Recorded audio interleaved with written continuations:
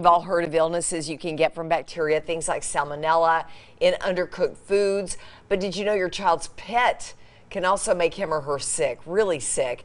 A salmonella infection can be more than just a pain in the gut, but there are steps you guys can take to avoid that nasty bacteria. And here with us with tips from Children's Hospital is Dr. Shannon Cohen. Thank you for coming in. Thank you. So let's talk about the signs and symptoms of when you've been exposed to salmonella bacteria. Right. So first and foremost, diarrhea, but also bloody diarrhea is most common.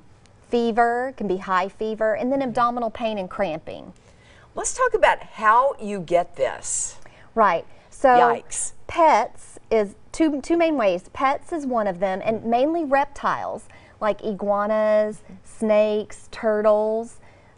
Those kinds of pets are most common the culprits for salmonella. They can carry that, and I know my own mother had it when I was a child, because that's when they would sell those tiny turtles still in the pet store. They stopped doing that because of this very reason. She was the one who cleaned them, became very, very ill. This is nothing to mess around with. Right, you can get very sick. It can be, a minor self-limiting illness, but it can even also spread to the bones, to the bloodstream, even to around the covering of the brain. Oh my goodness, so that is scary. So let's talk about who exactly is at risk here.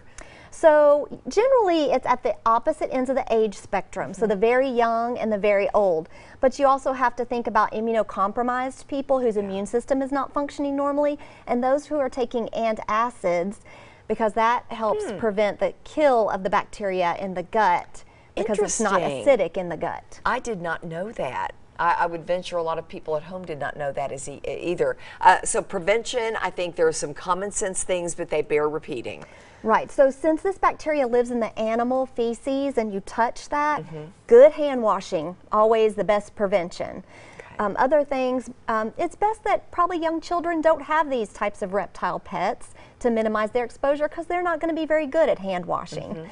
And then staying away from undercooked foods, such as meats and poultries that are undercooked, and then staying away from unpasteurized milk and juices also. All right, important as well. Thanks so much. Thank we you appreciate for having us. it. Bo? All right, thank you so much, Lori. Well,